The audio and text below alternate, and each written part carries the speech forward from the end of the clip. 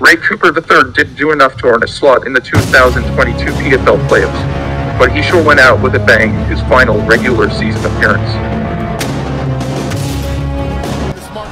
Big combo early from Brada, and he gets right to work slugging away. Counter punches from Red Cooper. Left hand landed for Brada. He's punching, doing bag work. There's the body shot. Another. The big knee from Brada. Red Cooper. Oh my goodness. Wow, that body shot. This is a brutal beating at the hands of Brada.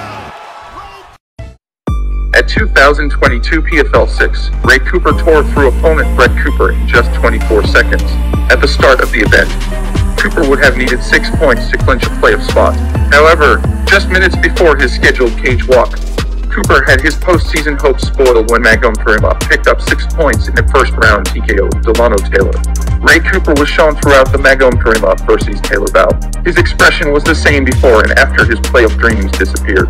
He looked unfazed, and when it came time to fight, he fought unbothered.